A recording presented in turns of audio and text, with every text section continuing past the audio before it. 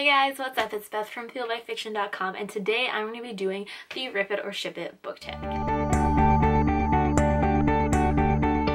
So I wasn't actually tagged, but I was binge watching Bangadybangz videos and I saw he did this tag about like a month ago or so, and it was really fun. And then I noticed some other people doing the tag, and I just had a lot of fun watching those videos, so I thought, you know what, I was gonna give it a try too, because fun. So basically in the Rip It or Ship It book tag, you put book characters' names into a jar or bowl or whatever, and you pull two out and you decide whether or not you like them together as a couple. Whether you rip it, like R.I.P, you hate that, just no.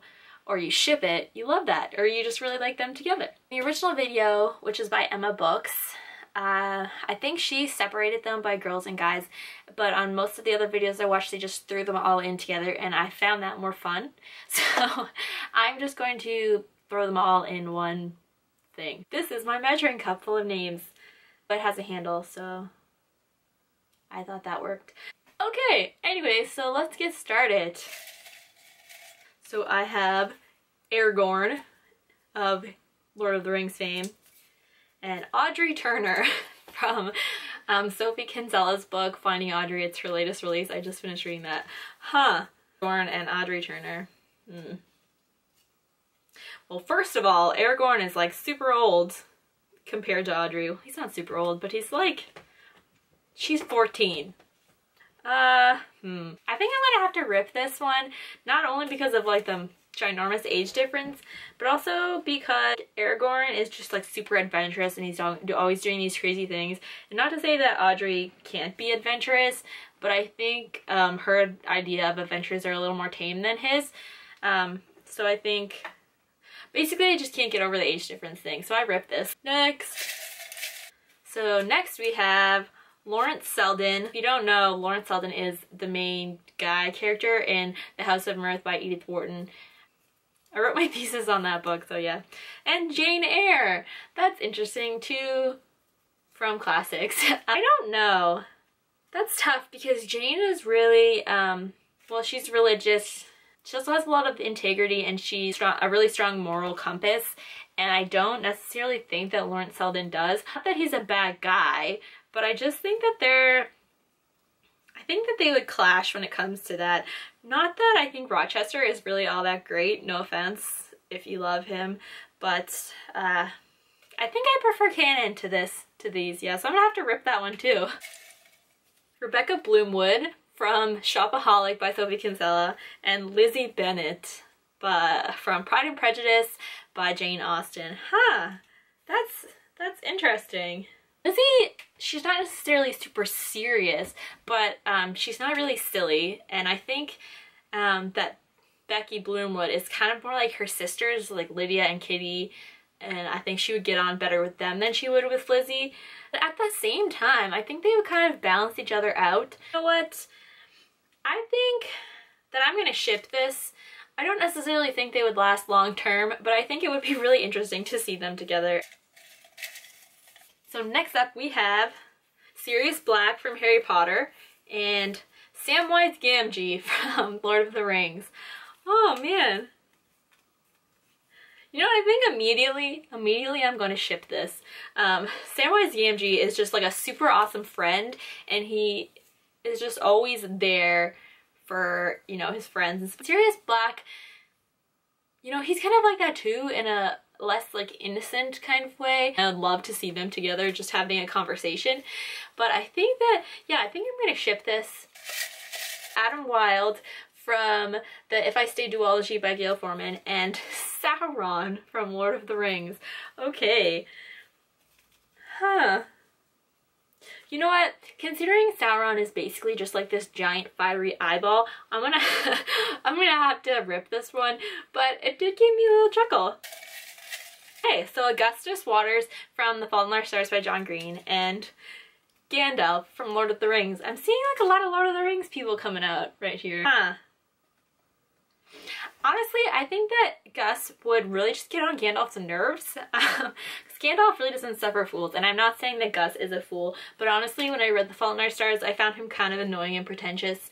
No offense to those who really like Fault in Our Stars. Anyway, I'm gonna have to rip this because I don't think Gandalf would put up with them. Also, Gandalf is like super old. We have Willem de Ruyter from Just One Day by Gail Forman. And we have Amy Dunn from Gone Girl. Oh, she's nuts. Oh, I can totally see Amy being a cougar and going after Willem de Ruyter. I can totally actually see that. At the same time though, she's super cray. Part of me wants to ship this, but at the same time, I don't think that I could do that to poor Willem. You know, for poor Willem's sake, I'm gonna rip this one, but giggles. I'm gonna lull a little bit about it. Next up, we got Theodore Finch from All the Bright Places by Jennifer Niven and Ponyboy from The Outsiders by S.E. Hinton. Okay. You know what? I can see this. I can totally see this. Ponyboy, I mean, he's kinda, they're both kinda outsiders. That's funny. Outsiders. And they both have like an artistic side to them. They're both pretty loyal people. They're both really interesting characters. And, you know, I think that they would have a really good bond. And I would read fan fiction with these two in it. Yeah, I'm gonna ship this. Ponyboy and Theodore Finch. Shipped. Alright, next up we have Hermione Granger from Harry Potter and Gimli the Dwarf from Hermione and Gimli.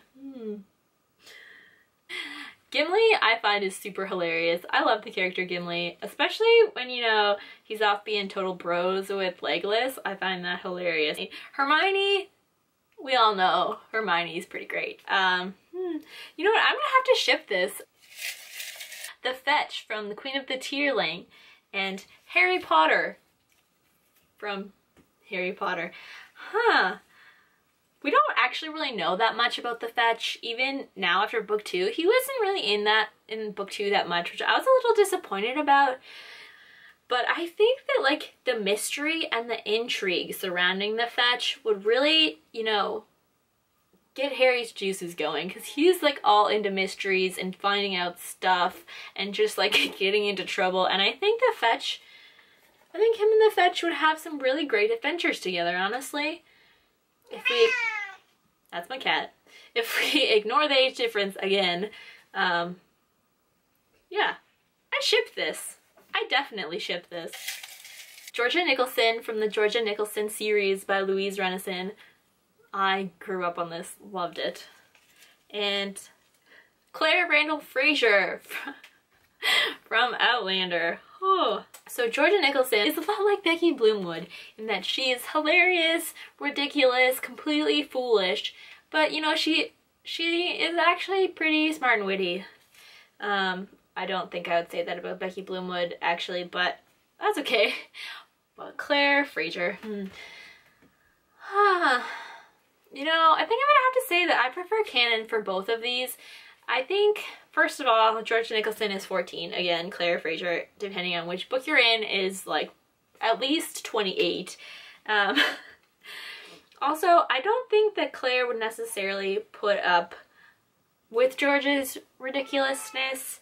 Not to say that she would be like mean to her or anything. I think that she would just kind of like humor her. I don't think that they would have any sort of lasting connection.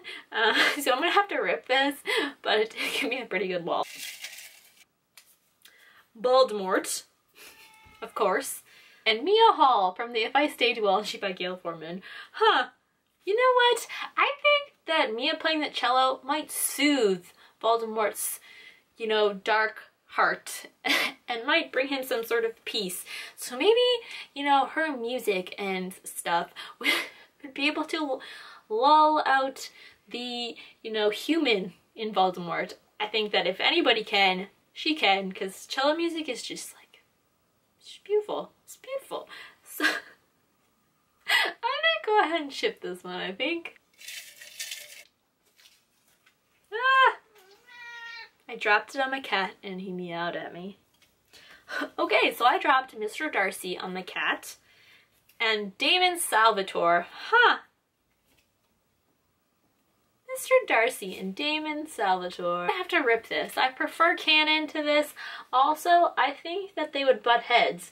I mean, I know Mr. Darcy is like the strong silent type, but he is, you know, pretty strong. And while he is willing to change for love, I don't think that he would be able to change enough to be able to suit, you know, be suitable with Damon. I think Damon is pretty headstrong. And while Lizzie is also pretty headstrong, I just think her headstrongness and her other characteristics go better with Mr. Darcy than Damon and his proclivities. So we've got Ron Weasley from Harry Potter and Ginny Weasley from Harry Potter. Nearly ripped, obviously. Ugh. I've got Arwen from Lord of the Rings and Pip from Great Expectations. Okay, I really did not like Pip when I read Great Expectations. Honestly, I didn't even really like Great Expectations that much. I didn't really like many of the characters in Great Expectations, but especially Pip. I found him incredibly self-centered and just found it so frustrating. And I mean, I know he is supposed to be self-centered, but he was just so self-centered that I was so frustrated all the time while reading this. And Arwen is just like amazing. She's an amazing, beautiful, strong lady, and her and Aragorn are where it's at.